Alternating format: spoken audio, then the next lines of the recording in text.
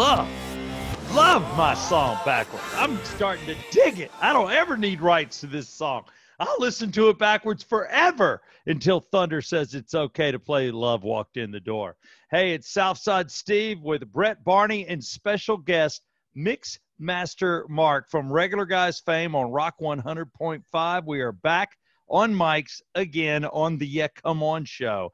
How are you doing? I won't tell people what you said off air that hurt me deeply, you know, as Brett Barney snickers. But you can go ahead and rip me, Mark, if you want, you son of a bitch. I will tell him on air. Damn, Steve, you're looking old. What the hell Am happened to you? Am I really? Well, okay, for real? Let's be honest. Steve, let's be honest. We have not actually seen each other, like, face-to-face. This is the first time I've seen your face outside of the billboard or a website or, like, social media. This is the first time we've had a real conversation and no lie in probably 10 years at least.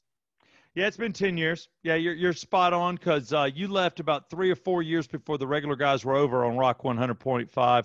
And then, of course, we started Bailey and Southside, and I think we're in our 6th year. So it's been a minute, man. Yeah, I left in 2012. And, okay. I mean, we still don't get me wrong. It wasn't like, hey, screw you, Steve, man. Yeah, come on my ass. No, it wasn't anything like that. It was just, that's just how it happens. You know, you were working on your career and I was working on my thing. I left Rock 100 to go over to 19 on the game. And so there was no animosity like on the show, but none between us. But it's good to see your old ass again. How you been, man? I'm so proud of you. I'm so, here's why, let me tell you something. Here's why I'm so proud of Southside Steve. Yeah, come on. Is because you're still chasing it and you're still owning it. Like, let's be honest. Steve, how long have you been doing this in Atlanta? 26 years. That's fan-damn-tastic. I'm so – listen, say what you will, and there are people out there, Southside Steve haters.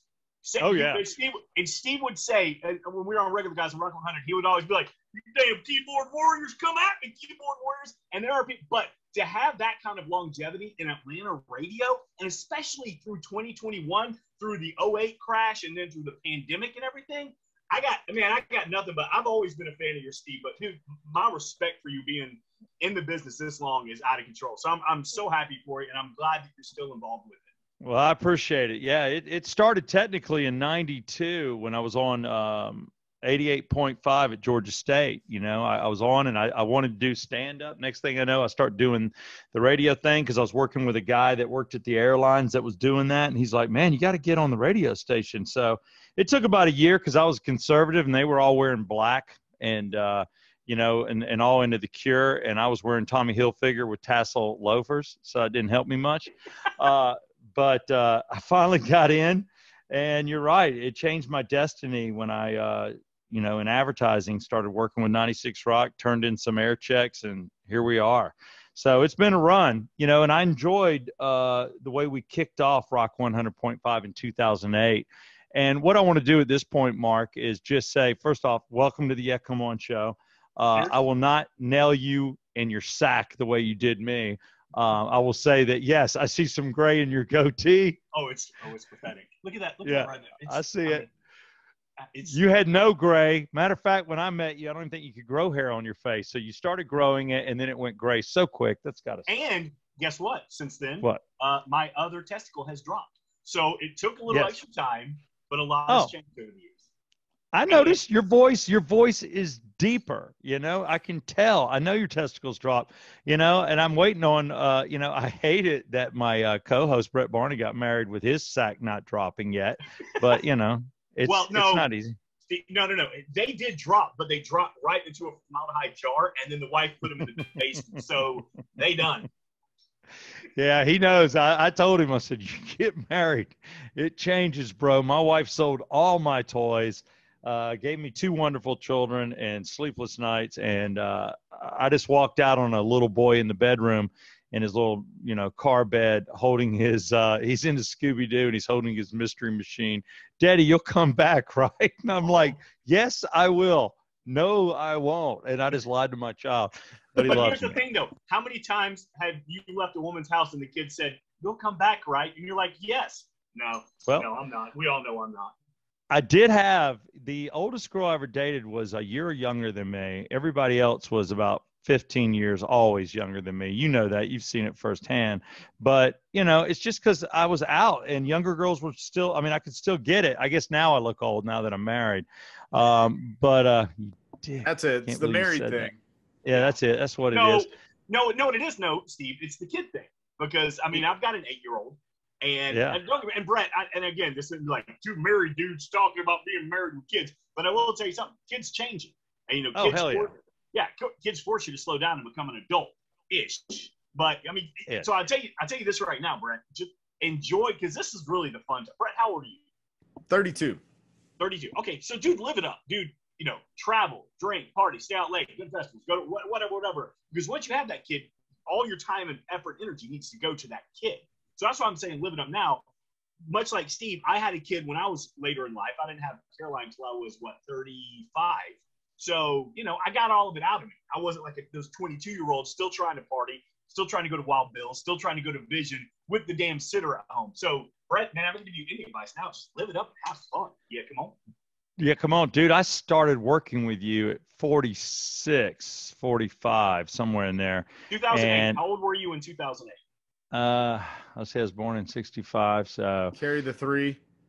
Yeah, no shit. 65, 75, 85, 95, 2005. Yeah, I'm on 2005. So, yeah, I was 43. Okay. Right. So, but here's my thing. You know, I raised hell until I was 47. That's when Amanda and I got serious. And then I got married. But I didn't have my first kid till 52 and had my second one at 55. So, different, wow. Yeah.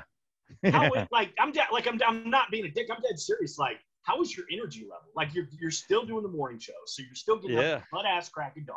You got 2 kids. I know you've always been an entrepreneur. You've always got your hands in about 14 different things. Like, what's your energy level after all these years? It's still high, dude. It's not in a moment. If you get a cocktail or 2 into me, it's as high as it was when I was 25 years old. Okay. I get fired up, but if you let me, you know, just go all day, about 9 o'clock, I start hitting a wall just because it's been nonstop with the kids. You know, they don't stop. And then you're trying to squeeze life in between daddy, you know, and that's just it's Brett. Different. Yeah, I know. Oh God, I know. And it's also his pride. I'm like, damn, man, we're both y'all. She calls you daddy too? Yes. Nice. Yes. Every time the lights go off, I hear daddy. I'm like, stop it. Go to Brett. I don't know who it is. I don't know if funny? It's the wife or the kid. We'd been married, like 4 days, and then we're out to eat, and she's giving Mark a back massage. Yeah. Well, you know what? It's okay. She's handsy, and it's okay to be handsy. Sure. As long as there's no intercourse, handsy's okay.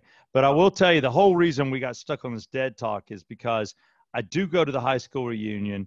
The 2 chicks outside of my girlfriend in high school, which took my virginity, are like hot as hell and still hot as hell. And this was 20 years ago. But I end up, 2004 is when it was. And I end up making out with one upstairs in my friend's house. I make out with the other one in the basement. And I got to choose. What am I going to do? I got this one and this one. Well, I made my decision. Next thing I know, I'm taking trips down to Boca Raton to see this chick. And she's driving the Porsche. She's just badass. She's got huge breasts. They're not hers, but I don't care. The doctor got excessive and it was fine. And she has a beautiful 10-year-old boy. And I end up moving her up here, 2004. She lives with me. For 10 months. It's not going to work. I make the call right at Christmas. And the last interaction I had with this kid, now I see him all grown up on Facebook, is he comes up and I'm blow drying my hair. And I think I'm just wearing a pair of underwear. And he goes, I just wanted to say goodbye. I thought you were going to be my daddy. Oh, shit. There's a couple of moments in my life where I just would love to take back, where it's a fucking movie or a reality show, and that happened. And I went, I'm sorry. And, you know, and I was going on a date that night, you know, and I'm like, gosh, dang it. And then she has to go down to Steve said he was blow drying his hair, so what he had is the long locks going. He's like, well, hey, kitty-o, wait a minute, what is his name again? What you doing, you little scrappy son of a gun? How you doing? I know. And he's such a good kid. And I look back on him like, well, that would have been one direction to go, but I didn't go that direction. All right, But Steve, yeah, hold on. Hit pause. Hit pause on Steve Storytime Hour so we can do this. okay. It's Cinco de Mayo. We got to do a shot. Oh, we do. Damn, hold on. I got liquor. I think I got liquor right here. I thought you'd be prepared, Steve. All those glowing endorsements I gave you a minute ago, I'm taking them all back. I know. Daddy, where's your Daddy? Oh, is that I'm gonna Legends? do some Legends 87. I keep Shout it down here. Chris Green. Highly recommend Legends, and they just got a tequila line out as well. Yeah, they did. Isn't that great? Yeah. I'm really proud of him. And of course, Deborah, who worked with us at the Regular Guys, who everybody was scared of, but I loved her to death. Deborah was awesome. No, Deborah and I were always cool too. I like Deborah. Yeah, she's now killing it. You just can't be a dick. That's all. She didn't like dicks, and she didn't like anybody that wasn't working hard, and you were working hard. Well, and now she's over at WSB, I think producing for Aram. Yeah. Cheers, guys. Man, good to see you. Cheers. Happy Cinco de Mayo. Ooh, this is so smooth. I drink it again. I will tell you that this is also my little brother Matt Rickman's birthday. So we all got holidays. My other brother's tax day, April 15th. But my son is May 4th. May the 4th be with you. So his birthday was yesterday. Nice. Fantastic. You got a lot of shots to take. I did. I just took them for all of them. And I did not name him a Star Wars name. His name is Parker James, not Luke or Leia or RC3PO or whatever the hell. Parker James is either going to be like that traditional private high school quarterback, the white kid with the really long flowing hair. Can I throw James out of Trinity High School, private Christian school? Can I throw something out there? You're talking about the wrong kid. Oh, I am. I meant Brooks Steven. I got my kids mixed up. God bless America. Oh, too many shots. Parker James is 0. He is 0. He doesn't turn 1 until June 18th. Yesterday was Brooks Steven. That's whose birthday it was. My 4-year-old. He's 4. Back. Brooks sounds like a serial killer. So that's damn it. Well, I got a killer and a quarterback. What the hell? Here's the good news. He likes me. He won't kill me. He'll kill others, not me. Wait till his teenage years. So one evens out the other one, though. One goes off to jail. That's a good chapter of your book. The other one becomes a award-winning quarterback. That's a good chapter of your book. It's all about your books. That's why you gotta have 2 boys. All right, having you on right now and your work, I know the things you dabbled in when I was around you. And you're right. We see each other on Facebook. There was never any bitterness. I think anybody on the Regular Guys, that's why that show was so successful. You were always trying to get away. I got away once, and I was in the process of getting away when they got fired in 2004. I was wanting off the show. I wasn't running the board when they got blown out. I was in a production room with Tim Rhodes, and we were going to be a midday show. Later, we turned into an afternoon show with the syndicated morning show, which meant we got all the morning show shit. We got to go on the cruises. We got to go to the Bahamas. We got to do it all. That was my moment. When I came to Rock 100.5, I'd left country at 106.7, and I wanted to work for the Dickies, and I thought they were cool dudes. They were kind of jocks, and I'm like, can you put this hate-filled nerd in his place and get him off my ass? I'm going to kill him, and it was, of course not kill him, just beat him up real bad. But they said yes. So that's why I agreed. So when I came into Rock, when I started working with you, Mark, I was in place. Yeah. But I want to ask you, I saw you leave. I saw Deborah leave. I saw, so many people walk out, and I knew the hell you caught. Mark was doing my old job. When we got to Rock, they said, Steve, you do not have to run the board. We have somebody that will do it. His name is Mark Owens. I'm like, so you mean all I got to do is sit on a microphone? All you got to do is show up 10 minutes after the show starts. I did do that a lot. Jokes, tell a couple of stories. We may do an interview, a Southside Steve interview after the show, and then walk around the sales department, get 17 more endorsements, and call it a day. Did people hate me? No. Thank you. I'll tell you that straight. No, nobody hated you. Listen, Steve, you were like and this is going to sound negative, but it's not. You were a cartoon character. I always said the same thing about you. Southside Steve going to Atlanta Motor Speedway is like Mickey Mouse in the middle of Disney World. Like, he is a character within himself. People gravitate to it. Nobody did had any, bad feelings about you. Maybe Larry, but like nobody was like, people were Southside Steve's fans, but it was always funny because you were like, anytime Steve enters a room, you're like, oh God, here he comes. What's he gonna say next? So it's always like Steve would enter a room. It's like the same way with Crash Clark. Crash was the same way. When Crash, you're a more Southern horror version of Crash, where Crash is a very dirty horror version of Crash. Yeah, he's different. He's a little rough. I don't how he got a traffic gig and holds down a TV job. He'll call into and kills it. He'll call into us. He'll text me. He'll tweet me right in between or while he's doing his show and says crazy shit. I'm like, dude, you're on TV. He's living it. He's another one. He's one of the few in Atlanta that have been able to ride this wave of media for that and be a personality in Atlanta. Like he goes by Crash on 11 Alive. On the NBC affiliate in Atlanta, a character named Crash is on TV. So and he does traffic. He does traffic. That's great. So that's funny. And I always love Crash. Crash actually got me my first internship at 99X. So he's another one of those that I will forever be grateful for. Like when Crash was going through kind of some, not as rough phases, but like when he was really wild and out of control. I hate Crash. I was always a fan of Crash because he helped me out. He was always really, really good to me. And and he was also a guy I ran into a lot doing 96 Rock gigs because 99X. Like Axel, who's now my program director, would, I'd be doing Friday nights. He'd do Sundays on the deck. We were both working the American Pie. Crash would come to my gigs with one of his many wives or girlfriends. And dude, he would have them flash me and just crazy shit. And I'm like, Crash, you're not going to keep a relationship. But that dude was always, but those are the guys I was interacting with.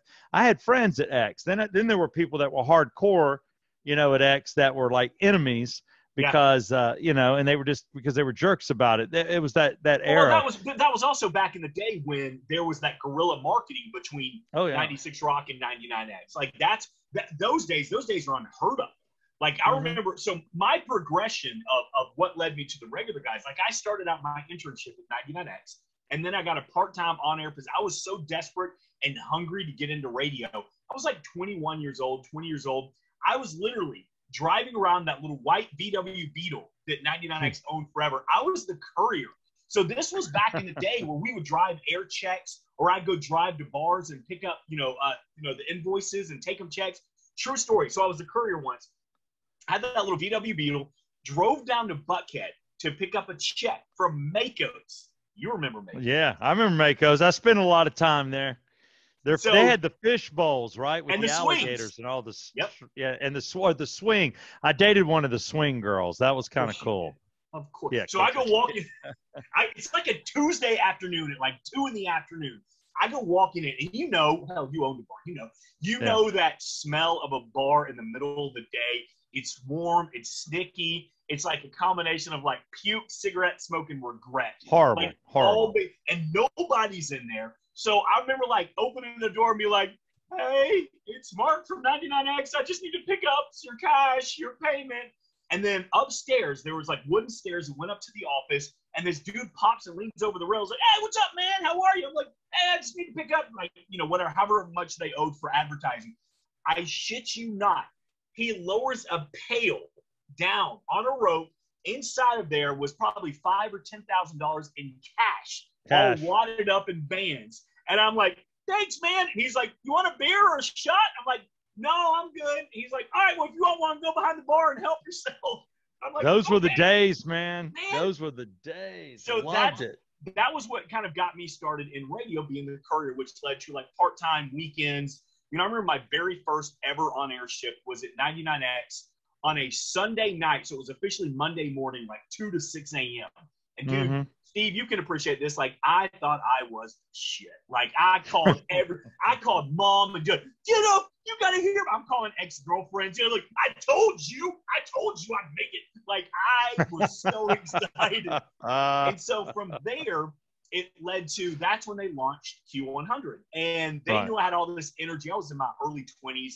Q100 was just getting started. That 100.5. That's when the Burt Show was like Burt, Jeff, Jim wasn't on there, Melissa, and Lindsay from the Real World. I remember Lindsay. Yeah, they needed a new stunt guy. And so then that's when they created the stunt guy, Phil Torrena. So then I was with the Burt Show for about 5 years when Cumulus took over, and they said, well, they did. I don't know if you were there during Black Wednesday when Cumulus took over. You weren't there yet. No, because no, I was across the street. I was at Citadel on 106.7 doing country on mornings with Rhubarb in Dallas. Yeah. Okay. So when Cumulus bought over Susquehanna, it was called Black Wednesday, and they fired like 15 people in one day. So they came to me and they said, listen, you got two choices. You know, you can either get fired or you can take a pay cut and stay with the Burt Show, or we're about to relaunch a show on 99X, because this is from that whole Don Miller morning show and, you know, right. Toucher and Jimmy in the mornings and Toucher, Jimmy and Leslie, all that wasn't working. And so they said, we're going to relaunch a morning show at 99X if you want to get involved. And I said, well, do I have to take a pay cut? And they said, no, we'll give you a raise. So I was like, well, hell yeah. Bye, Bert. Well, that new morning show was the New Morning X with Sean, Leslie, and Jenners. And no offense, and, you know, Sean Demery, God rest his soul, and Leslie, who was always good to me, and Jenners, who, poor guy, got brought into a bad situation. That show was a mess. I knew, you know, Steve, sometimes when you know, and it was, we weren't even, you know, a week into training with this show, and I was like, this is a hot mess, because John Dickey loved the original Morning X so much with Barnes, Leslie, and Jimmy that he tried to recreate it with Sean Demery and Leslie, and then they wanted Jenners to play the Jimmy character. And it was just a bad show, and it only lasted a year. And that's when they said, okay, well, here's what we're going to do. And it was Tim Andrews. They brought Tim Andrews and Seabass on to be part of the New Morning X to write, because Sean Demery was not funny, and they needed somebody to write lines for him. But Tim and Seabass just sat in the back office and just made fun of us the whole time. And then when they dissolved the show, because I was a board op for that show, when they dissolved it, and I'm like, well, and I was talking to Tim Andrews because we had become friends. He said, I remember standing at Glenridge down in that pull through outside of the lobby. Yeah. And I remember him saying, well, listen, I think we're about to bring back the regular guys, and we need your help. We want you to run the board, but you don't know this yet. I was like, oh, shit, regular guys? Oh. Yeah. Oh, and this was 2008. And I went, really? And I was like, yeah. And the first person I called was my big brother, Sam, because he was the biggest fan back in the Nice Rock days. He was like, oh, shit, you're going to work with Steve and Larry. Do that. He was more excited than I was. And that's what brought me to, you know, regular guys. Was it 2-0 or 3-0 at Rock 3-0. 3-0. Yeah, regular guys 3-0 at Rock 100. And no, you know, and I didn't even know. They'd kept it from me. I was still over at Country, and I was coming up on renegotiating, and my bosses, I think, knew that they were going to blow up 106.7. I think that the Dickies had already mentioned they wanted to buy that signal, and it was going to be a bloody day. And all he told me goes, if you want to stay, I promise there'll be a position for you here, but it may not be on the station you're on, which meant kicks. Yeah, which meant kicks. And it was Mark Richards, who was just awesome. And he said, I can't tell you anything more than that. And then I start getting calls from Larry, and Larry calls me, begging me. I mean, the guy was on the phone for an hour and a half, apologized, even cried at one point in time, telling me he was sorry for being such a dick. And that the ratings went down when I left, when it was just, you know, nothing against Tim Andrews, but it was just Tim when I left The Rock for that year in 2007. And then I'm like, I appreciate your apologies, Larry, but you've said this to me before. I don't trust you. Sorry. So then John Dickey calls me, and we have a long conversation. He's like, I won't let it happen. Just get your ass over here and let's do this, because I'm not doing it without you. Yeah. And I'm like, oh, man. So then I go to Mark. I'm like, you've been so kind. I think I'm going to give this a shot. It's probably not a good idea. Turned out it was a great idea, because they bought 106.7. Had I said no to John when he bought the station, he surely would have fired me for it. Yeah. So you know, it all happened the way it did. So I was probably the last to find out what you knew for months. I had no idea, and y'all kept it a pretty good secret. I had no idea. Well, but I think everybody had known for a little while. And yeah, but not me. They were keeping it from me, but I think because I was on air on another station. So, I see what you're saying. Yeah. Yeah, they kept it from me. This was also no, I don't want to buy new virus protection. No, I don't want to, McAfee. Get off my damn screen. I swear to God, this is so. Flash forward way too quick. I got COVID cut from radio back in Labor Day of 2020, and I haven't used this computer in probably about 6 months because now at Impact we have nice new fancy quick computers, and I went to fire this up, and I swear to God, I don't know what took longer, getting home in traffic, which took an hour and a half, or firing up a computer that I haven't used in almost a year. Well, hold that thought. Since you're mentioning that, I want to mention the fine sponsors of the Yeah Come On Show. Special thanks to Circle285.com for all your insurance needs. This goes for you too, Mark. If you've been with the same insurance company for a while, we know who the 3 and 4 big ones are. They put me with somebody else, a type A better. I got more insurance and I got lower deals. So they'll quote you. So give them a call. All they're going to do is let you know what's out there and what you might be better suited for. Circle285.com. Then there's OxygenFinancial.com with Ted Jenkins. You're no stranger to Ted. Came in on the studio for years. He is a fine sponsor of this program. And lastly, for those having a tough time, Dr. David Markwell, friend to the show, friend of this podcast, and Ridgeline Counseling. And he has 2 locations, one in the Metro in Marietta and the other one's in Blue Ridge, believe it or not. And he does a lot online if you need to contact him. Tell him we sent you. He'll give you a deal. So for a second, I was really nervous you were about to say one of your sponsors was McAfee virus protection. I was like, oh shit, no, I'm just kidding. We don't have McAfee, but what I am enjoying is the story, and you are our guest tonight. I will turn it over to Brett Barney here in a second to ask you some questions, which are very out of the box. I don't know where he's going to go. I never do. That's the fun of it. But I will say to you, so you're at Rock 100.5, you've already said you leave at 2012. I thought you were being mistreated. I didn't think you deserved half the crap you had to deal with. Did you leave for that reason? What was your reason? And then where did you go? So people often ask me, you talk about like in your radio career, you have chapters. Mm-hmm. And, working for Leslie Fram, my first radio gig, that was a great chapter because I was just getting involved. Working for Burt was a great chapter because, it was the first time I made radio money and I learned so much. And then working for the regular guys was an incredible chapter because it's such a historic morning show. And anybody, age 25 and above knows who the regular guys are. And then you reach guys our age, Barney's age, your age, they go, oh, dude, regular guys, I remember this. Or when Steve did this. Or 3.0 when Seabass did this. Or, everybody has a story. And so I will always say that 2012 to about, or 2008 till about 2010, 2.5 years were some of the most fun I've ever had in radio. Because there were days, Steve, where we'd be doing regular guy squares or homeless karaoke or DUIQ or beat Steve, shoot Steve, slap Steve, make Steve smell this. And I was an employee. I was a member of the show. But how many times was I sitting back laughing, enjoying the product that we're putting on air? I'd be like, oh, crap, we're 10 minutes late. Oh, God. Because I was thoroughly enjoying being part of that process. So I will always look back at the first, handful of 2.5, 3 years of the regular guys. It's great. And then, yes, something turned. And, Steve, I think you'll admit to this, Tim will, Eric will. Something just got weird on that show, and the tension just grew and grew and grew. And I know it's easy to say, oh, it's all Larry, it's all Larry, it's all Larry, it's all Larry. Now, when I say this, I'll tell you this right now. Larry was one of the big reasons I left the show. Mm-hmm. Since then, we have made up. This has been 10 years. We've seen each other at Braves games. I've seen him and Sander. We've had drinks before. So there's no time heals all wounds. I'm in a great spot now. He's in a good spot. Him and Sander are great. So I have no ill will towards Larry.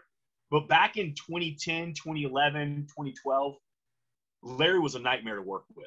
And there was so much anger and there was so much tension involved that nobody was happy. Like, Brett, I'm sure you've heard stories before that, we'd go to commercial break. That entire studio, including interns, would file out. Everybody walked out because nobody wanted to be in that room.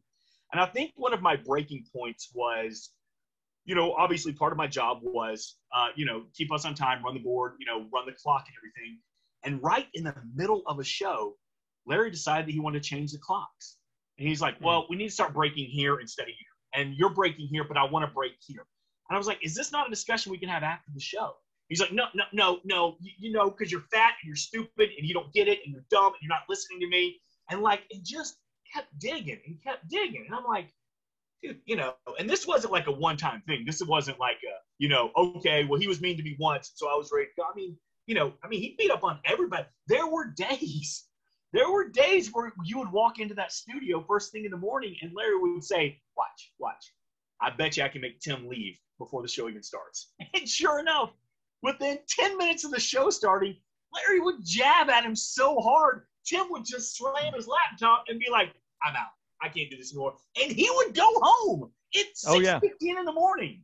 And this was constant. And again, obviously something was going on. Wasn't my business, but I know this is not what I signed up for. I don't come to work every day to get belittled and told I'm fat and told I'm stupid and told that I'm not good at my job and that I'm ruining the show. It got old. And then about that time in 2012, I got a phone call that they were flipping Dave FM to 92.9 The Game, and they were looking for some producers. And they gave me a call, and they said, hey, would you be interested in joining us? And I was like, 100%, yeah, make it happen. I was like, I don't care what you pay me. Let's go. And they signed up. And I went in, I think it was like the day after Memorial Day, or maybe it was the day after Labor Day. And I basically told Rob Roberts, I said, look, I've accepted, because I wasn't on contract. I said, I've accepted another position in another station. I will be more than happy to give you 2 weeks. I'll be more than happy to train somebody up. But Rob said, no, you're good. Hey, thank you for your time and your service. And I said, can I walk around and say bye to everybody? And they gave me that. They didn't perp walk me. They didn't, give me a box with a plant and my stuff. And so I got to walk around and give everybody a hug. Because I had been in that building with Susquehanna and then Cumulus for like 12 years. And so I knew everybody. It's a long time. And so that the opportunity to do something different, and nobody was happy on that show. And I think the ratings were starting to reflect that a little bit. And there was so much tension, and Eric was ready to do his own thing, and Tim wasn't happy. And so it was, again, I said that I left for better opportunities, but it's almost like Larry pushed me to that, which looking back on it was the best thing that could have happened. Well, you were also a jock, as far as you liked sports radio. So I thought it was a good move.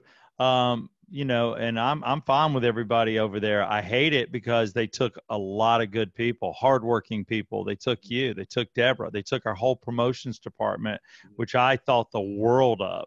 And it was really tough, but I got it. People were going there, and they needed a new location with new energy, and that was the place to go. Yeah. And it was the ability to do something new. I felt like my time with the regular guys was up.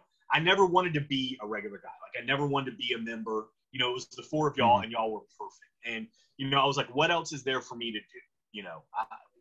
I'm not getting – I love being Mixmaster Mark. I love it. I'm proud to have it on my resume.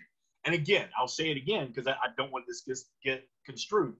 Larry was hard to work with, and Larry was kind of one of the deciding factors for me leaving. But I'll say it again. Since then, I follow him and I root for him, and I think he's working in mortgage insurance now. I'm not 100%. He is. I hope he makes $1 million. I hope he is incredibly successful with that. And I love Sandra, and I'm glad they're married. But back in 2012, that was not a good working environment.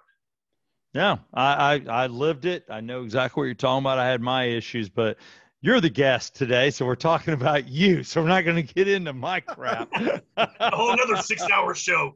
Yeah, no doubt on the Yeah Come On show. Again, it's a pleasure having you on, Mark. You were always great to work with. I was happy for you. I rooted for you.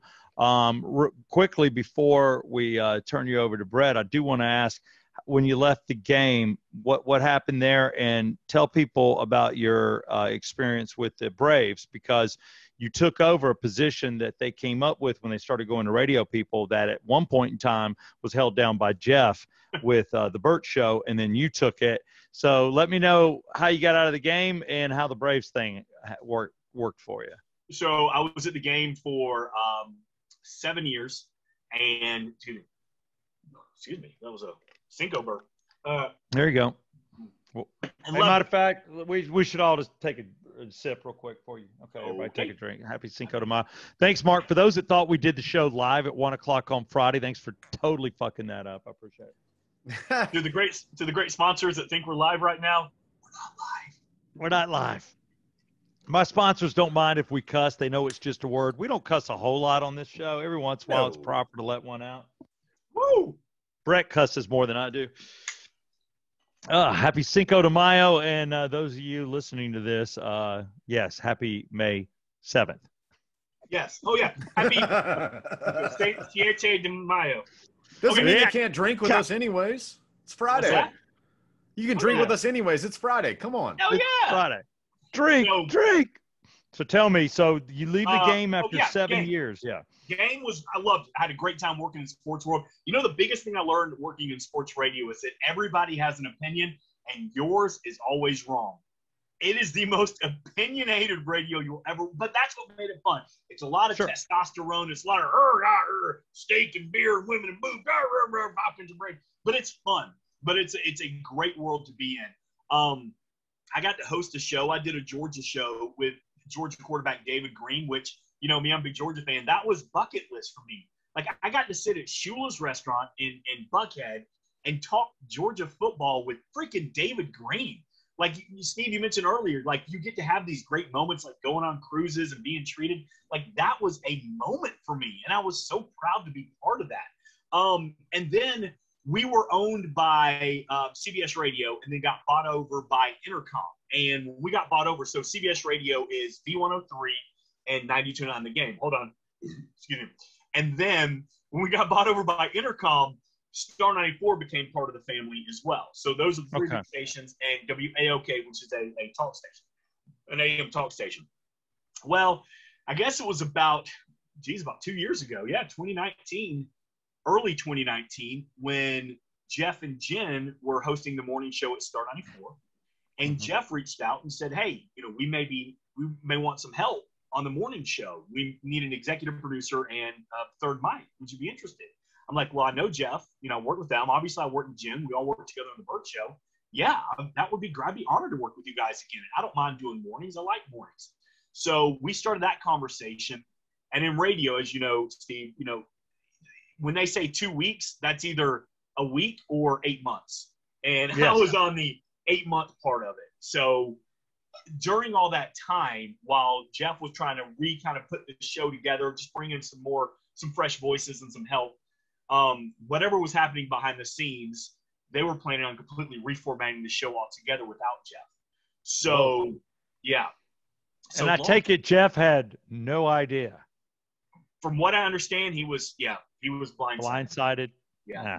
And, you hate to hear that. Yeah, and you know, a lot of people said, you know, Jen went behind Jeff's back and Jen screwed Jeff. And a lot of people said, Jeff screwed himself. It was his own fault. I'll tell you this much. I'm friends with both of them. I wasn't there. I don't know what happened to Jeff and Jen. I know talking to both of them, they each had their own private issues, not just with each other, but with the show and the direction of the show. And they were trying to work those out together. But what led to his eventual release, I don't know. All I know is the then program director called me and said, all right, are you ready? I said, let's go. And he said, here's what we're going to do. We're reformatting the morning show. It's going to be called Jen and Friends. It's going to be you and a guy named Curtis that we're bringing in from Myrtle Beach. And Jen Hobby's going to be the host, and she's going to be the lead. I said, so no more Jeff. I said, nope. I found out that they were releasing Jeff. I found out about 24 hours before it happened. They released him on a Thursday, and we launched the new show on a Monday, which is disgustingly quick and launched way too early. But anyway, so with all that being said, we launched the show. I thought it was something different. You know, it was Soccer Mom Radio, but it had a chance to really be a player in Atlanta because you had at the time the first female-led morning show in Atlanta radio history. Yeah, you've had your Stephen Vickies and you've had your Burt with his co-host and, you know, Gene and Julie, but you've never had a female-led. And then you had Curtis, the first openly gay black man on radio. He was a trip. And I thought that had they put a little time, effort, and energy into the show, we could have made some noise and it could have been something historic. But I think that once COVID hit, everything was done because all radio stations lost so much money so fast. Intercom was looking to save as much money as possible. And I found out the day after Labor Day, we went on a family vacation, and we did the show on Tuesday. And then after the show Tuesday, I got a text from my program director, a gentleman by the name of Jerry, and he said, "Hey, call me. I'm in Rick Caffey's office." And Rick Caffey is the head honcho at Intercom or Audible. What's it called now? Audacity or Audible? I don't even know, which is horrible. So when he says I'm in Rick Caffey's office, I knew right then. I said, I'm about to get fired. Oh. And I called him, and they said, "Hey, look, it's nothing personal. Intercom's doing a sweep of cuts across the country right now. Unfortunately, you're in it." They said, "We're dissolving the show." They dissolved my contract, but they were good to me, though. They gave me a good severance. They let me keep my health care, my medical until the end of the year. They dissolved my no-compete. And, Steve, as you know, no-competes can be huge. When, in radio, you can't talk to anybody for 6 months if you have a no-compete. They dissolved that. So they were really good to me. So to get fired, which sucks, it was really the best way to get fired. Yeah, they were pretty classy about it. 96 Rock, I'd been there. They were actually in production rooms removing my voice off, commercials and things. And it was basically a feud between the regular guys. I wouldn't go back to the regular guys. They were on mornings at Rock. I wanted to stay in afternoons with Rhodes. And I basically, Rhodes let out a couple of Uncle Fester and Lurch jokes on the air. And, we were kind of said, "Hey, go back and forth at each other from the GM." And that didn't work out. So, we were the ones that got let go. But little did we know they had plans, 9-10 months later to blow up the whole station. So I was like, it didn't matter. I'd have been gone anyway. So it's almost like a blessing in disguise. Yeah, it is. Nobody likes to be let go, but I don't think you're in radio till you get let go. How many times have you been fired in radio? Just once, just the one time at 96 Rock in afternoons, Rhodes and I, and we were, and I was making jokes, going around hugging people. I'd been in that building, like you're talking about, way too damn long, but I was escorted. You got the perp walk. I got perp walked out, and it was like, good God, and the next thing you know, they walk you right down to your cars, and they're like, "Thank you, gentlemen," and they take all your everything. And I need your key card off. Yeah, they took my card that was in my car, took my sticker, and next thing you know, when you drive out of that parking garage, you can't get back in it, man. It's over. That's awesome. It was. But, I wondered what happened with you. Yeah, I mean, look, I was happy to say when you talk about chapters in radio, I got to be a co-host of a morning show. And I was very happy for you, by the way.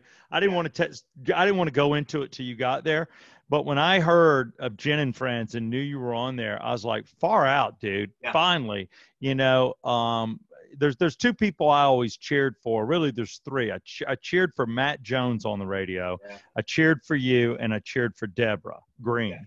Yeah. And those are people I wanted to see get it. So, dude, nobody can take that from you. Star 94 is a big signal, and you were co-hosting a show. Congratulations. It was fun. It almost getting let go kind of led me to the path that I'm at now. And, I work with Barney up at Impact, and it's almost like a who's who of radio in Atlanta.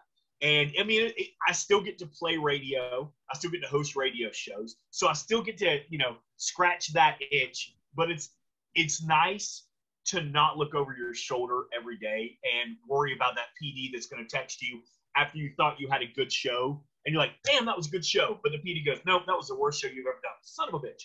Or like a consultant who listens to one segment of the entire week, 1 5-minute segment, and then bases his entire opinion of the show on that one segment.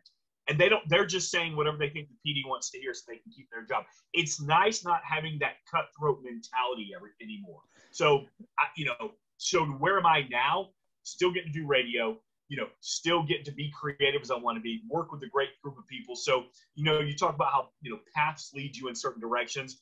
I'm in a good spot right now, and I'm happy and I'm content, and I get to do Braves, and I'll answer your Braves question. So this is my 15th season with the Atlanta Braves. Are you walking around? Are you walking around on the microphone and doing that kind of stuff still, or are you doing something else? Nope, still doing the same thing. Still doing the in-game hosting. Still doing the. So it's a little bit different in the COVID year. So, but like Beat the Freeze and the tool race and the trivia and all that stuff. Still That's doing fun. that. Yeah, I love it. Now the freeze and the Home Depot tool race, we can't do that on the field because of COVID, but yeah, it'll be back eventually. Hopefully by the middle of the summer, it should be back. I heard that Adam Baum got hired by the Braves. What is he doing? You know, that's a great question. I don't know.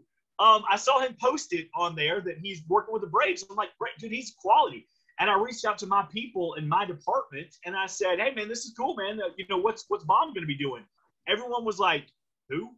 Like Adam Baum, the afternoon guy at Q100, and they were like two of the people that I work with directly in the fan experience department. They're like, we don't know who that is. And I'm like, okay. All right. So I don't look if he's taking my job, good on him. You know, I really hope I didn't have to find out via Facebook because that would really suck.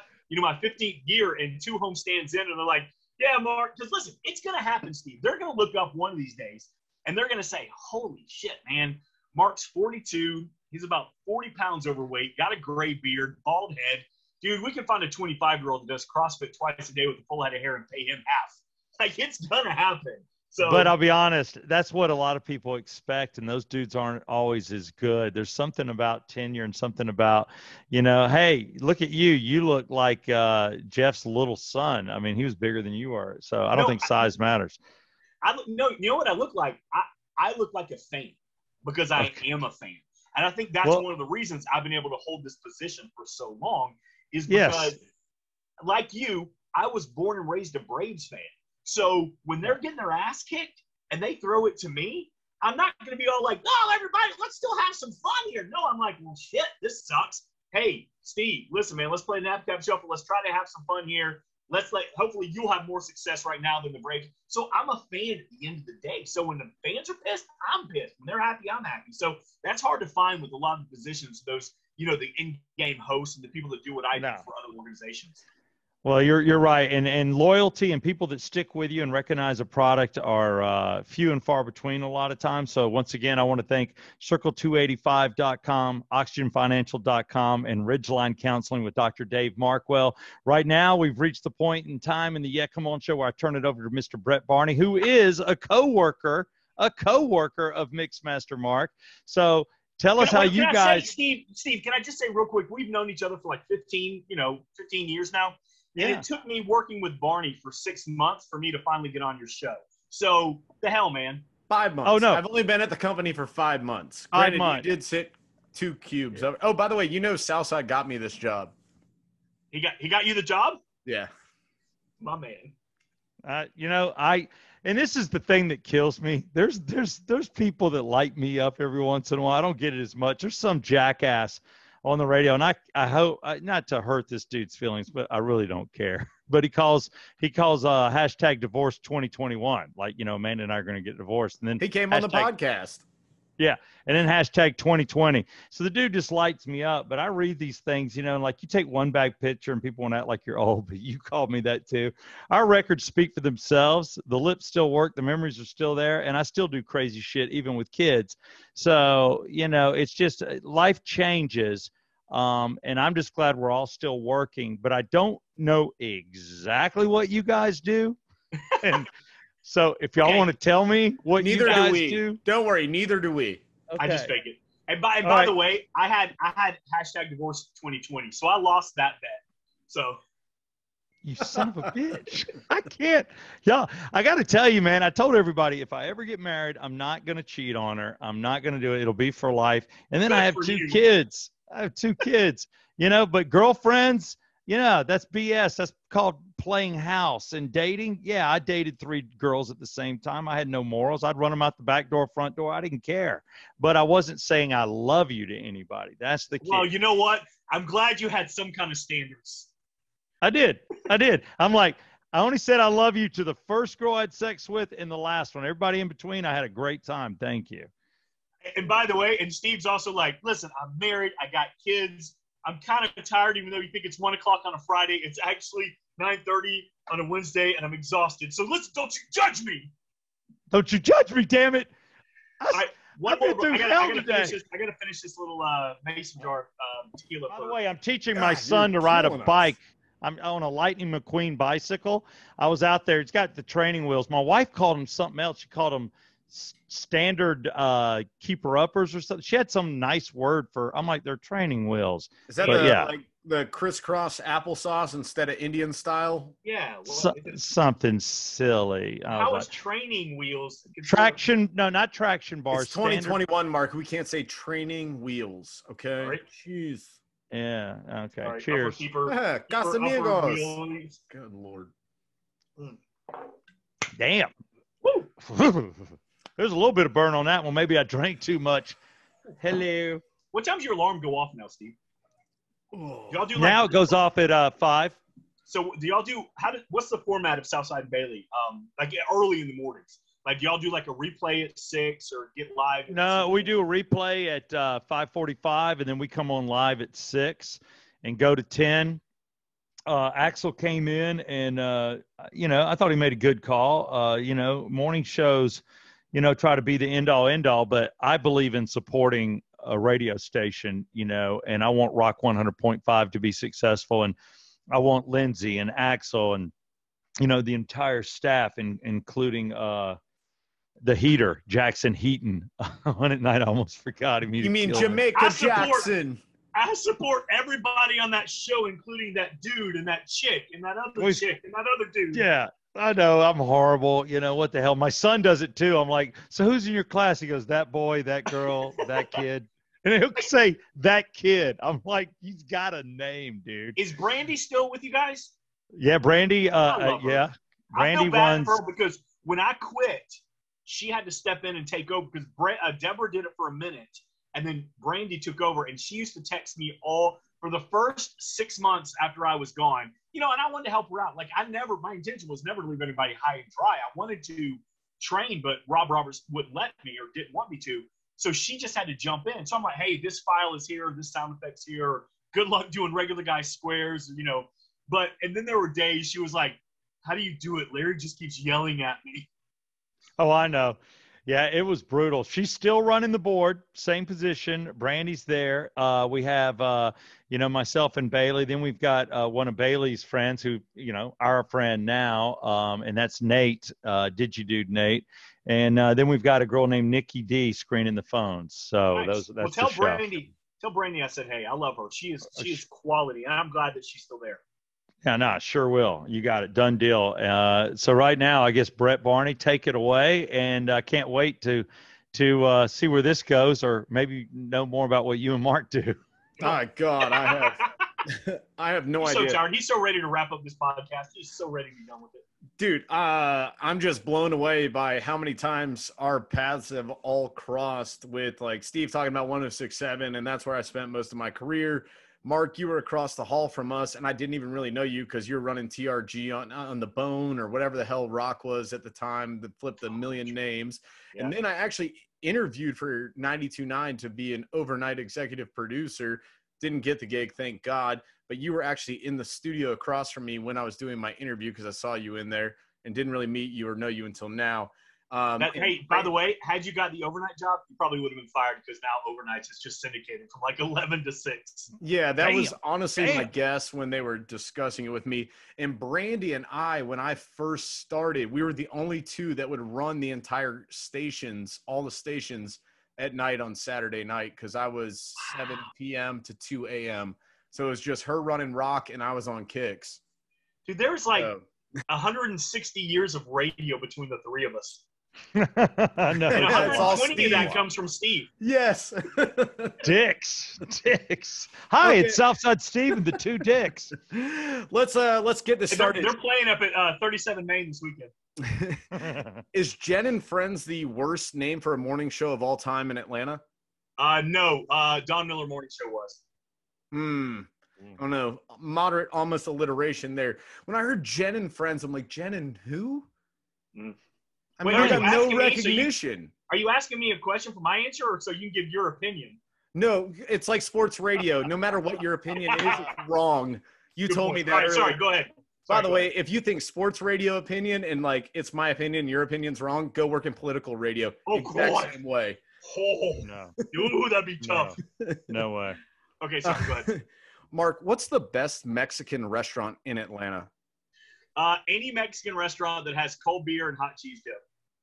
So it's not Nuevo Laredo? No, screw that. Nuevo Laredo is so overrated. It's a good Mexican restaurant, but it's not the best. Everyone's like, it always keeps winning like the best of Atlanta. Yes, it's good, but it's no different. I love a good dirty Mexican restaurant that you find in like the Kroger shopping center. Because what was the one? Hey, what was the one off of 85 North? Where you're going up 85, and it's right there on the hill, right there at North Druid Hills. What was that one? It's still there, I think. Ponchos? Is it Ponchos? Ponchos, and they have the fish bowls. I used to live next to it. It's next to the shooting range where I watched a guy pick up. They have a bunch of hookers that hang out front. Yeah, I'd go Ponchos over Laredo. No, and I've eaten both. I like Nuevo Laredo doesn't feel – it feels like a restaurant. It feels like you go in and you eat, and it's good, and then you leave. I like it to be a little more like fun, laid back. There's room to move around. Nuevo's tight, and you sit down and you eat your food. I want to go to a bar and have a margarita and relax and enjoy. Again, Nuevo's not bad, but we got a little Monterey by us up here in Smyrna, and it's perfect. It's got – listen, you know why – I don't like Nuevo Laredo, whatever. I always get the name screwed up. It's because if you get taken down to the basement to eat and there's a fire, you're never getting out. Good point. That is a great. How's the fire never getting out? That's true. I've never even thought of that, and that's the only room in that place I've ever eaten in is the basement. Never getting out. Had you got the job at 929 The Game, you'd be fired. And had there been a fire broken out at Nuevo, you'd be dead. Yes. Bingo. But it's really convenient if I go to Topgolf. True. Which is like the driving range. It's the bowling alley of driving ranges for people who don't play golf. That's also very true. Have you ever played golf at Legacy? Yes. Yeah, 2 weeks ago. Amateur. All right, sir, go ahead. 99X, The Burt Show, The Regular Guys, The Game, Star. Which one did you look forward to going to work the most at? The Burt Show. Because I was single at the time, and working for the Burt Show when I was single and in much better shape and had hair was like shooting fish in a barrel. Golf clap. Way to go. I mean, I know that sounds rude and I know that sounds mean, but if you were a single guy and you worked for the Burt Show and then you went to Vision on a Saturday night and I dropped because my character's name was Phil Tarana and I said, "Hey, I'm Phil from the Burt Show." I mean, it's like saying I'm Southside Steve at AMS. I mean, it's just Y'all, I ran down as much heat in Buckhead as I did on the south side or the north side, but I appreciate it. Yeah, and plus, on top of that, it was, and I will say, outside of that, I mean, it was good. I learned a lot. Say what you will about Burt. Burt taught me he taught me a work ethic that, I hope to pass on to my daughter and, like, anybody I work with, I hope they get a work ethic too, because my grandmother literally died when I was working for the Burt Show. During her wake, Burt was sending me texts saying, "Hey, can you come back? I need you to pull this audio. I had to leave my grandmother's viewing to go pull audio for the next day's show. And I did it. That's my own fault. I did it. But he really, working for the Burt Show, you would get there as a assistant producer. I would get there at 4 a.m. and I would leave at 4 p.m. And I have no regrets. But brutal, the parties, dude. But again, I was in my early 20s. I had nothing but time, effort, energy. And then I remember. Yeah. Yeah. You know those days. And then on the weekends, we get VIP to go to Tongue and Groove and 1150 and Vision and Compound. Back in the mid-2000s, those were the days. Mm-hmm. All right, sorry. Compound, that's great. Why will UGA never win a national championship in football? Are y'all still there?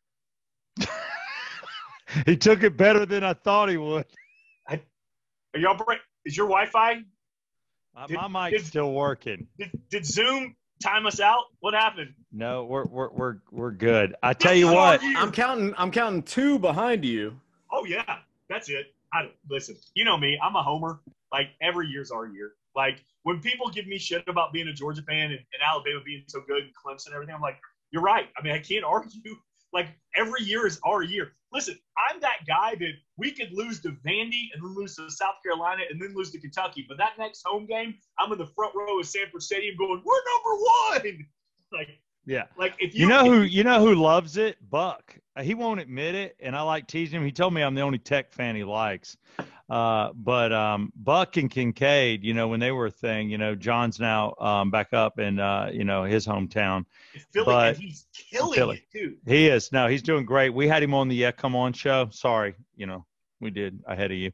Not my fault. You I blame had Allie on before you had me, and if I hadn't have asked Brett, I still wouldn't be here. Look, I didn't even know you worked with him. He kept it a secret. I don't know what his problem is.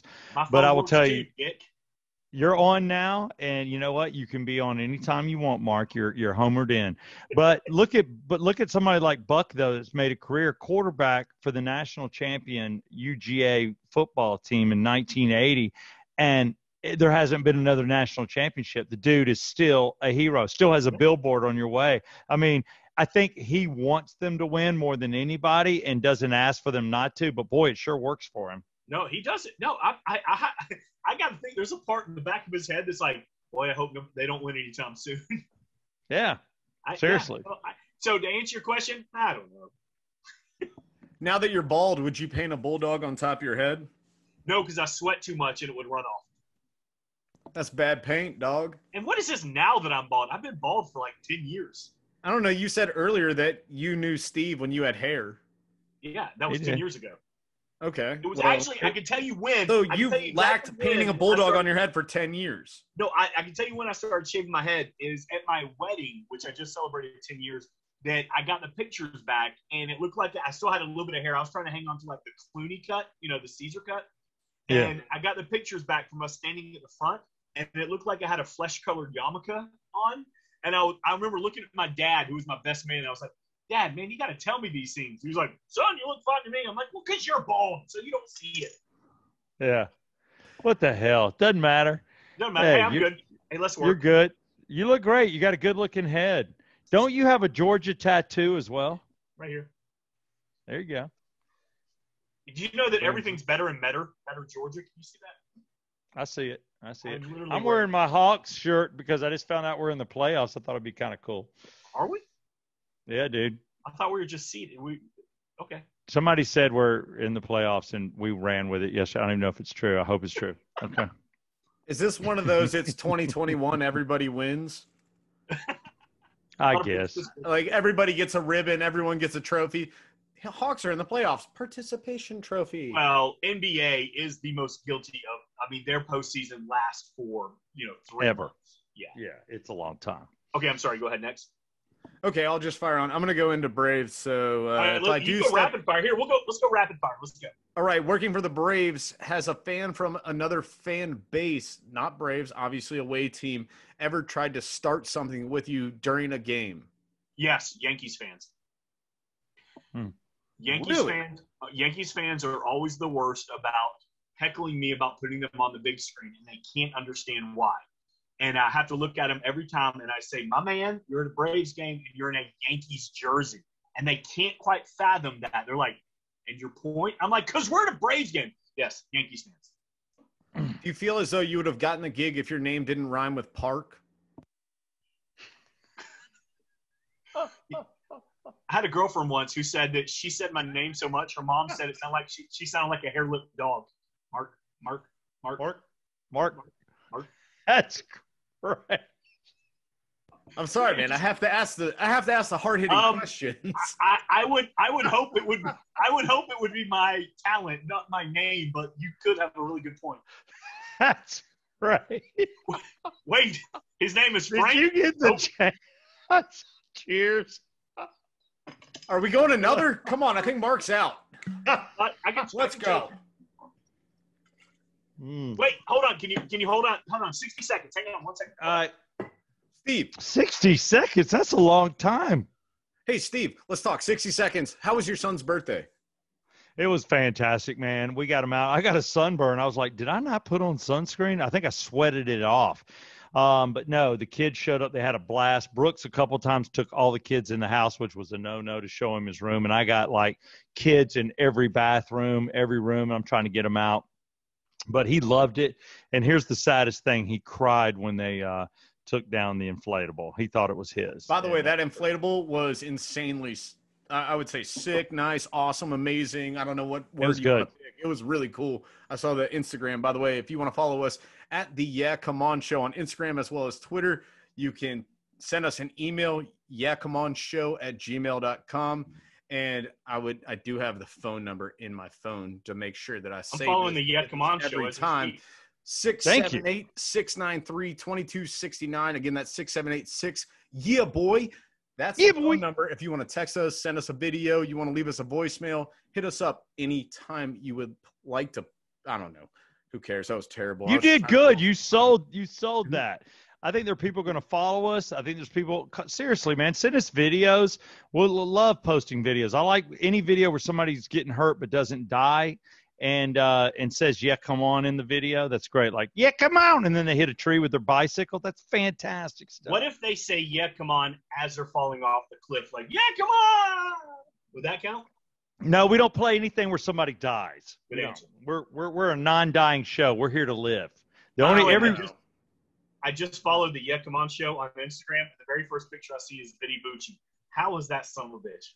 He's doing okay. He ate a car, tried to. He ate half a car, and his doctor told him to stop. He's still all about wrestling. He still lives at home. He did leave Home Depot for Lowe's and dropped the wrench, so to speak, and walked out the door. So those are the things going on with him. Not dating anyone at the moment. Still doing a little bit of comedy. Good. By the way, I just ran out into, I know I said 60 seconds, and I was back real quick. I tell my wife 60 seconds all the time, and it's like that. But I also got me some Legends. Nice. Did you buy yours? Because we bought ours. Some people out there think I have an endorsement that I do not 60 seconds. Have. No, I will say, Chris, when he first launched Legends, he did send me a little gift pack and gave me a couple of He sent me one too, and I had the bottles. He just wanted us to try it. I'm like, I got that dude drunk at my bar a couple of times, free. He owed me. And I've really enjoyed the Legends, by the way. He had an event a couple of months ago at the distillery, and we went down there to check it out. And I spent about $100 on got like a hat and got a mask and got I got a couple of bottles too. So yeah, Legends is strong. I just grabbed, because I literally just ran to my liquor bar downstairs and grabbed the first thing, and it's vodka. So I went from straight tequila to vodka. I don't know how tonight's going to end. I don't either, but I will tell you, my wife actually signs off on Legends vodka. She does not get the hangover. I know Sky Vodka for years said that you couldn't get it with theirs. Certain vodkas claim that, but you don't get one with Legends, so that's good. But what if you shoot it? I don't shoot. Oh, you can. I drink it straight. He's got vodka though. What about vodka? Can you shoot vodka? Oh yeah, the vodkas. I did it. A month or so ago on the show. I turned one up. Yeah, but Brett also owns a butt plug, so don't do what Brett does. Only 3 of them. I know. Okay, it's my Iverson. It's my Iversons. Are we going Legends? Yeah. We're drinking again. I've already had 2 shots while we were talking. Okay, well now it's about to be 3. All right, we're going Legends. I'm doing that 115 weeded, baby. Yeah. Boy, hey, by the way, Chris, this at least gets us another bottle, right? Yeah. There you go. All right. So now that we found out your name rhymes with Park and that got you your gig. Don't shoot vodka. No, don't shoot vodka. I've done it. Oh God. Chris, I love you, and I don't mind. Woo. Yeah. Woo. Hey, Brett, I'm gonna be late tomorrow. Tell the boss. So do some rapid fire questions. We got to end this podcast. We have to be in like an hour early tomorrow too. You know our boss. You know Mike Macho. Macho's your boss? That's our boss. He's awesome. I love that guy. Is my huckleberry. That guy was so positive to me. I loved working with him. I only got to work with him for a year, but he gets it. Dude, I like Mike. Let me tell you something. He's one of those guys, and Brett, this is how the radio world works. I've known Macho for 20 years. And then when I got released from Star, Grant McCauley helped put me in contact with Mike. And when Mike called me the first time, he was like, Owens, Grant gave me your number. And when I was putting your number in, it popped up automatically. I didn't know, but I've had your number for like 20 years now. And that's how far we go back. But I'll tell you, man, Macho is the real deal. The guy is a hustler. And, dude, just a super positive dude to work for. And he makes that job to where I had to close the book on radio, terrestrial radio, FM radio, morning show radio, and move into this new, it's a little bit more of a corporate job. You still get to be creative. You still get to be wild and have fun. But Brett can tell you, it's a 9 to 5, and it's awesome.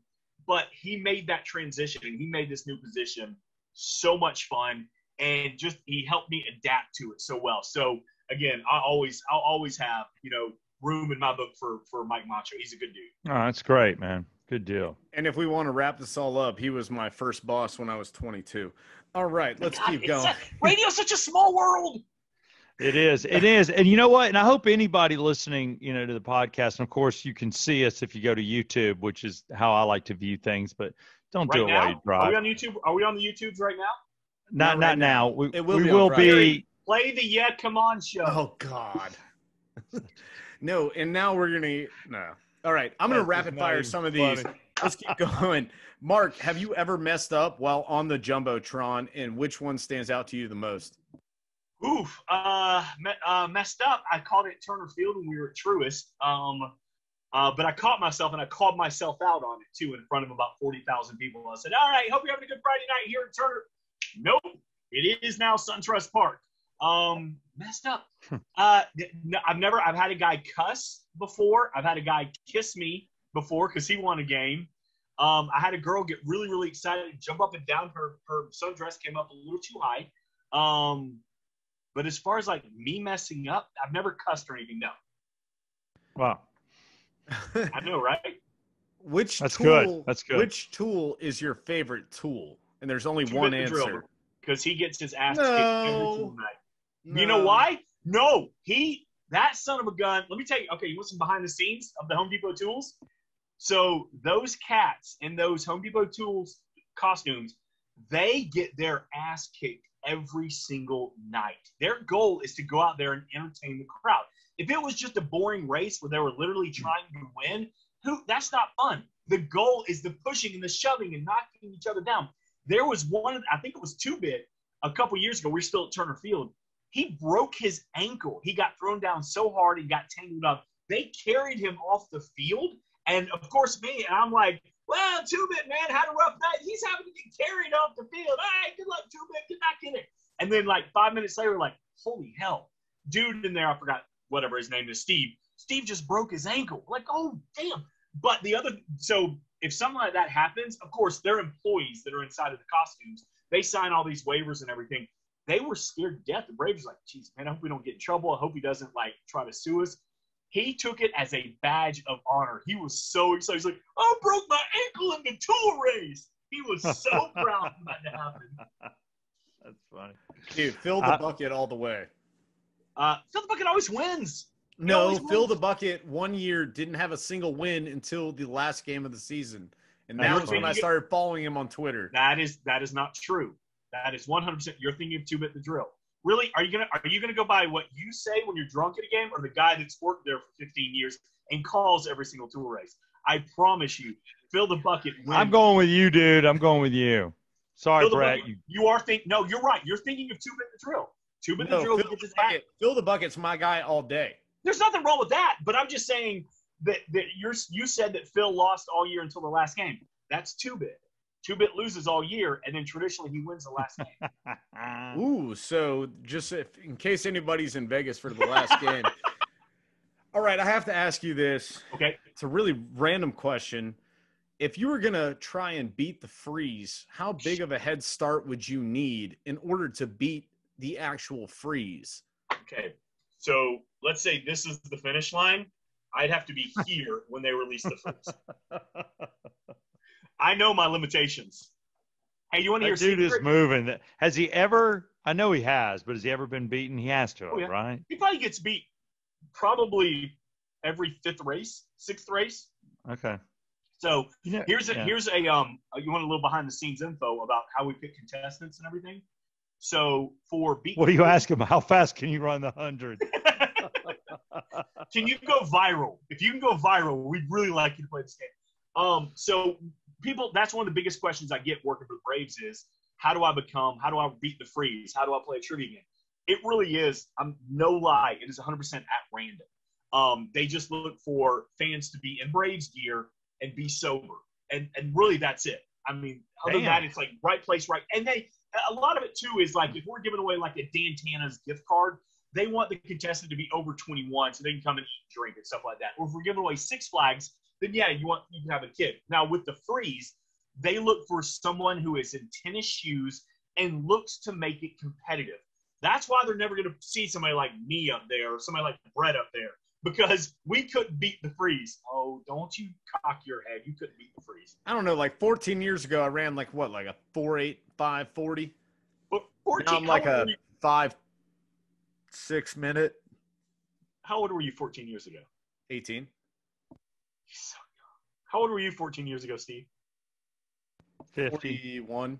42. I don't know. 14 years ago, I was 44. Steve's checking his email, though. He's ready to wrap this thing up. All right, sorry. No. I just got sent a nudie from Brett. I was just looking at it. It's my wife. Crap, I got to scrap that because she listens to this show. Just let it go. I do have one last question, by the way. What you got, Mark? Fire one off. If you want to keep going, Mark, on hold on. Let me text Brett real quick. I'm waiting. That's fun. I want Mark on more. I'm enjoying it. You actually text me. Thank you. Of course he did. Hey, you know what's going to happen tomorrow when I see Brett at work? He's going to say, like, hey, dude, thanks. I'm going to be like, shut up. We don't talk about it. Shut up. Never happened. Oh, is he? That's funny. No. Dude, the funny thing is I was like, yeah, I'm not really going to drink on this podcast because I'm sure everyone we work with is possibly going to watch this. Because I had people coming up to me being like, I saw Allie Mack was on y'all show. Thank you, Steve. Sorry. I'm just sending messages. Sorry. There we go. I literally Mark, welcome to the Yeah Come On Show. Okay. Holy shit. You really did just send it to us. Yeah, I did. There you go. That's what he did. Ah, my Lord. See, Okay. this we did. Hey, Brett, we really did. When I say the first 3 years of the regular guys it was so much fun. It was a blast. Regular guys, I still to this day, regular guys squares was the hardest game to run because there were so many elements at the same time. It's like the board up trying to hit all the music and sound effects. But damn, it was fun. Is that when Tim Andrews pretended to be all the different people? Tim did. Steve had voices. Larry had voices. Hey, and we had the Kimmer on our station, and Tim probably does the best Kimmer outside of Kimmer. He did. And then you guys would rip us, and I would show up to work every morning, and everyone would be like this. Regular guys are calling us the fat station again. Oh, that's right. Dude, we called out. They would call us the fat station. That's so true. And to be honest, like everybody at our station hated you guys. Y'all are like 10 feet away from us. Mm-hmm. Outside of everybody loves Steve because Jackie loves Steve, and Jackie was our boss. So we were just like, Steve's the man. Look, I was cool. I didn't rip you. I didn't rip you guys. They talked about that y'all. Was Eric. Eric always called me that. Have you listened to Eric on SB on? 95? Yeah, I have actually. Yeah, I've listened to him. I listened to him. I used to listen to him on the way home when before the pandemic because he's on from 9 to noon. 9 to on noon SB now. Yeah. So I listen to him. It's every intern we used to have on the radio station works with him. It's a great show. It's the cast. I love Tim. I'm a big fan of Tim. I still text with Tim all the time. I'm a big fan of Tim. I never met Autumn, but she makes me laugh. The only thing about that show that drives me crazy is his producer Jared has way too much real estate. Like that's a 95.5 is for the adult male. Whatever 35 plus. I don't need to hear Jared talking about an EDM festival drinking White Claws all the time. But that's the only. I wish that would get air checked. I'm sure he's a nice kid, but man, I'm so happy. I'm so happy for Eric. No, everybody. Yeah, I'm happy for Eric too. That's great, and all the people working for him. That's way cool. But are you friends with Jared Barney?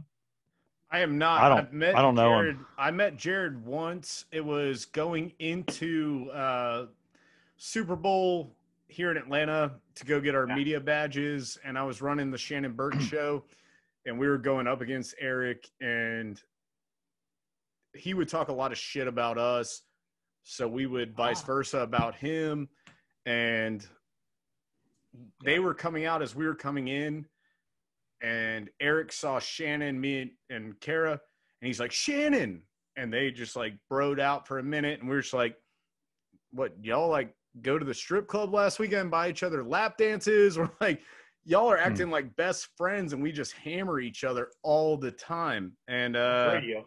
Yeah, well, it's radio. Exactly, that's how it is.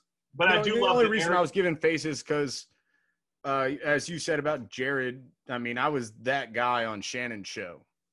Right, but I think the difference is I think Eric lets it happen. Like when I say that, like that, Eric has always been very, anti-PD, anti-air checks, anti-radio station culture.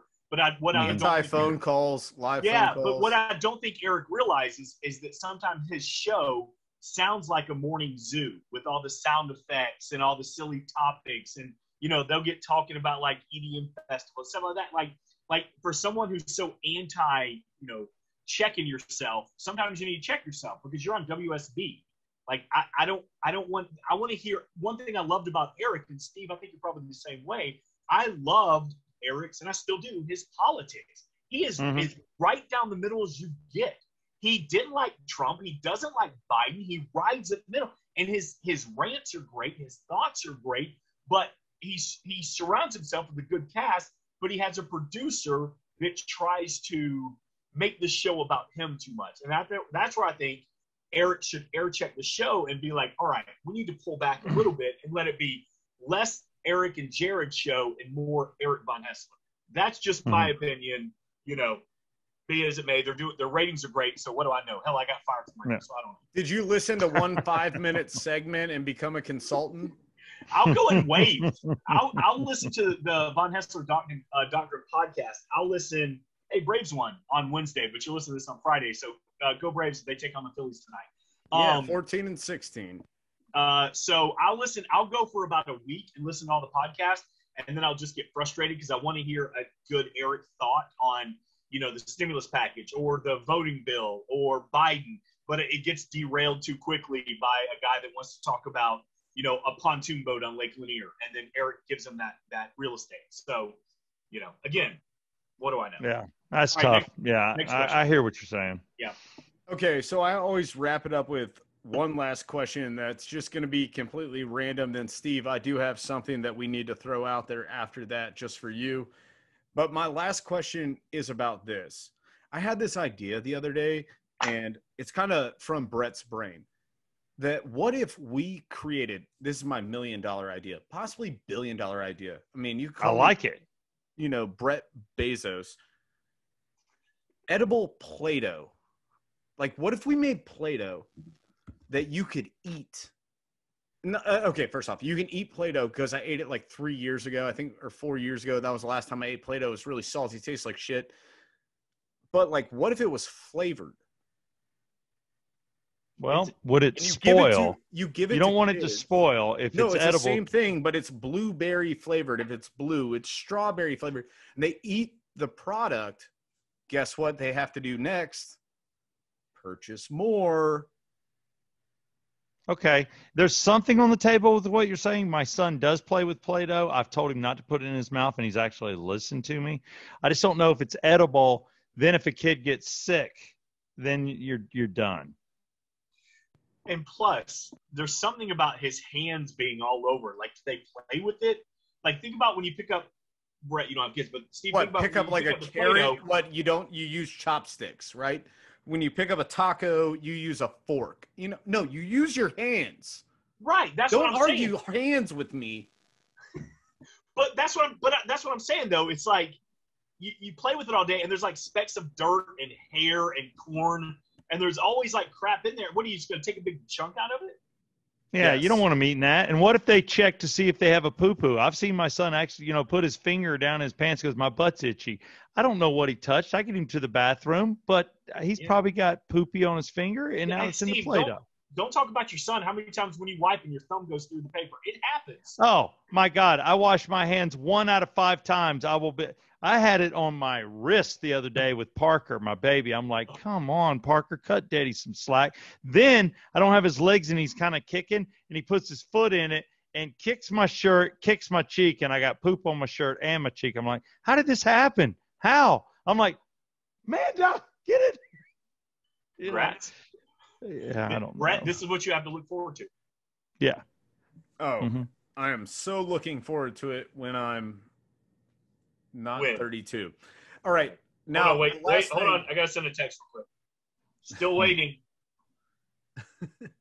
The last thing I need to hit real quick, Southside. We've received a couple emails from people that want to know where they can get Yeah Come On gear. I've responded. Now, granted, I only check our email on Wednesdays, so sometimes it sits for days. Yeah. This is something we should probably promote on the show. Well, there is a website. I am wearing currently the red, white, and blue. I have them with a gray front with an American flag netting. Mark, you should have one of these, but it's a Yeah Come On hat. YeahComeOn.com is where you go, and you can get the lids. You can get Yeah Come On mask. I have like 6 different shirts for dudes. I've got 2 shirts for girls. I've got a bottle opener with my voice recorded going, yeah, come on. Yeah, come on. Every time you open a beer. I think I've thought of everything, but just go to yeahcomeon.com, and it helps. This money goes – I'm not trying to get rich. I'm just trying to put my kids through college. It goes to their college funds, and they're great kids. If you ever meet them. Can I tell you, Southside, oh, my God. I've seen more of Steve's nipple in one night than I have in 25 years. Well, I know. I just sent you another one. Can I tell – I'm not waiting on you, Steve. When I tell Barney I'm waiting.